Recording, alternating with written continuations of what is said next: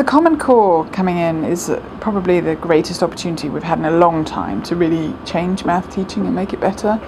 It didn't go as far as I would have liked to in making a curriculum really one that students would engage with and do well in their lives, but it did do some really good things, and one of them is it has this set of mathematical practices, and those mathematical practices are the most important ways of working, and they've never been in the curriculum before. So now there's a section that says students need to be sense-making and reasoning and generalizing and problem-solving. So it's defining not what students should know, but what they should do.